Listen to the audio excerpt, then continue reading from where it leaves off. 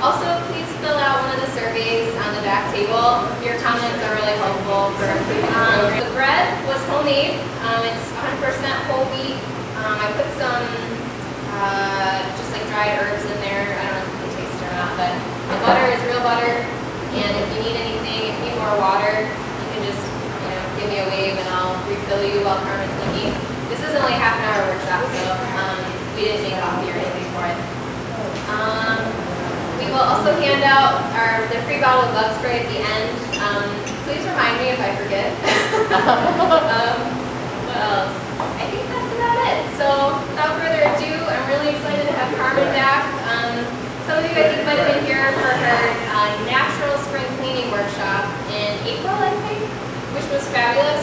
And I really like that this has become a series of making your own home products because it's cheaper.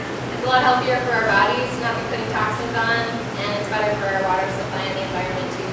So thanks, Carmen, for being here. Thank you. Thank you. I would like to welcome everybody for coming to the Chautauqua County Rural Ministry Nutrition and Cleaning Project, which I'm so happy to participate in again. The reason why I wanted to do the Natural Summer Remedies workshop with Sarah here is because summertime is a very tricky time of the year where people have environmental allergies, where there are a lot of incidents of bee stings, insects biting, sunburn, because we're exposed more to the environment. We're outside, people are working in their gardens, people are working on commercial farms, and people just want to enjoy the nice warm weather. So I wanted to do a workshop that would incorporate some of the things we talked about in the past with making your own home remedies from the natural spring cleaning and working with, for example, vinegar, which is something we all have in our pantry, working with water, working with natural oils and herbs, working with products that don't contain chemicals that are harmful to ourselves, our animals, and the environment. And one thing I really wanted to do was start with the natural bug spray.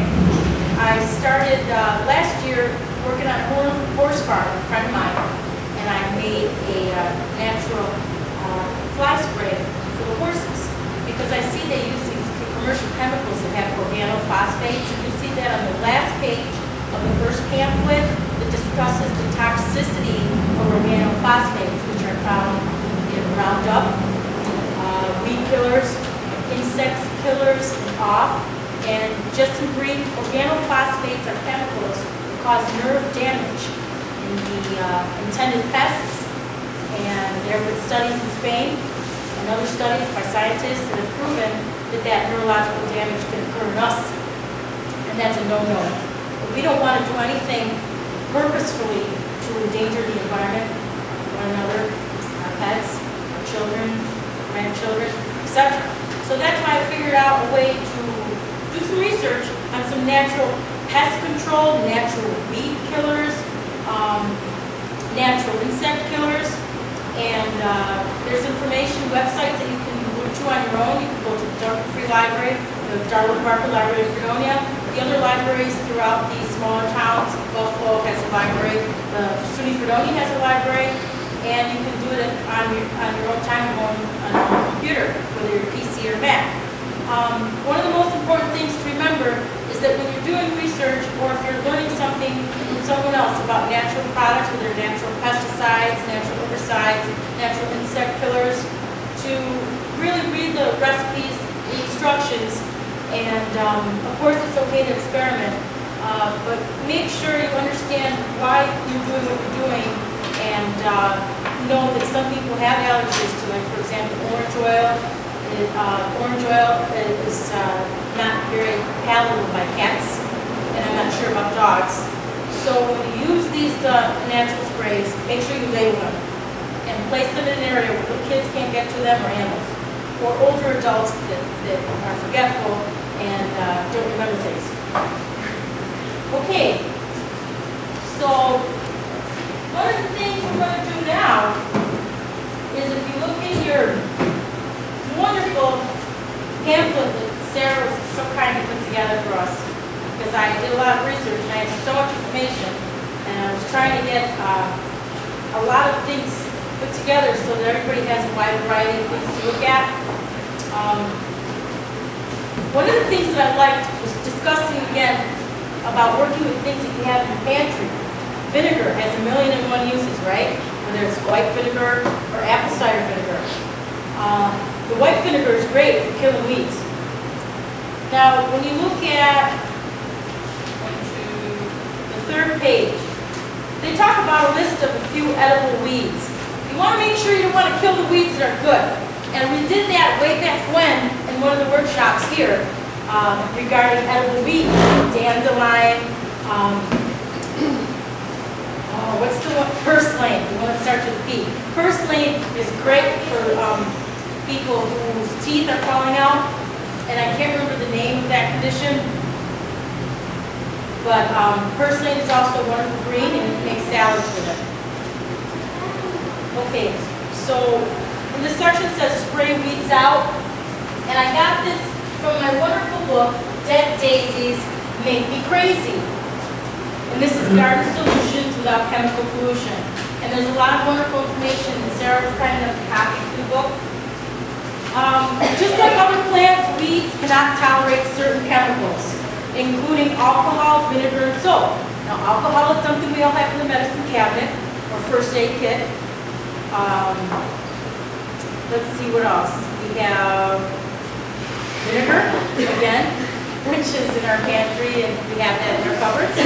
And we have soap. So using this knowledge to mix up a batch of cheap and easy weed killer, these sprays are similar to those we use to control pests and diseases, only much stronger. And the nice thing about these natural components is you're not going to kill yourself if some of it drops on your arm or if you ingest it under normal conditions. And there are different things you can do. You can put boiling water on weeds, or you can use the soap spray. There's all different kinds. There's an alcohol spray, a weed spray, soap spray, which you can look at on your own leisure.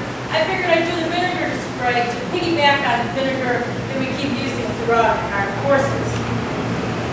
Okay, so for the vinegar spray, you can get a spray bottle, okay, according to however size is feasible and comfortable for you.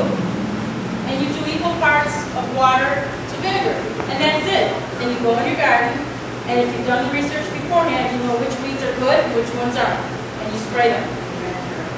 Okay, so this is wonderful because we use recyclable items that we have in our home.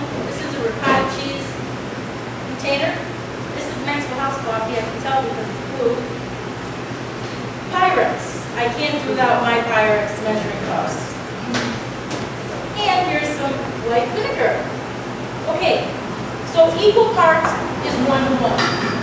So I've got 1 cup, and I'll measure up to the measuring line.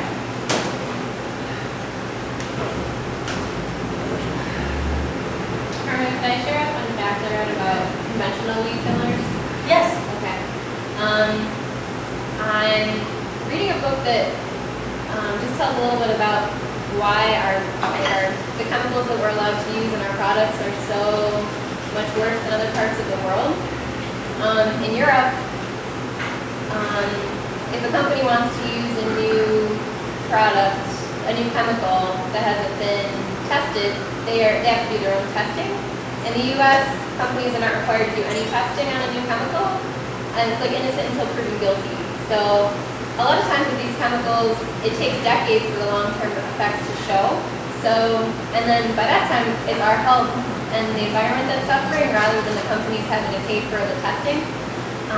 One example is atrazine, which is one of the most common, it's a very common water pollutant in our country. I think the number the book gave was like 75 million pounds of atrazine is what we all use for weed killers. And it's banned in Europe because it's, there are definitely tested health effects that they found after their own testing of that product. So thank you, Carmen, for teaching us a different way to kill our weeds. Well, was that a piggyback onto the email that you sent me? One of those that you sent me? Yeah. Yeah, I get really scared for everyone because it's so easy for everybody to say, oh, get me the off, or get me the Avon Skin So Soft Buzz. I'm more aware